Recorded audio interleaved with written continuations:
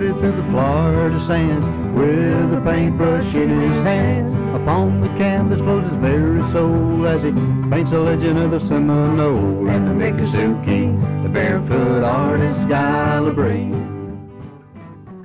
Guy LaBree is known as the barefoot artist of the Florida Seminoles. A self-taught painter and cultural advocate, he grew up near the Seminole Reservation in Hollywood, Florida, where he learned about Seminole culture from his schoolmates.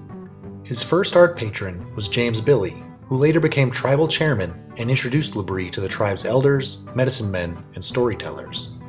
His artwork has been featured in shows, museums, and publications around the country, and his dedication and diligence as a voice for the Seminole people has awarded him many honors.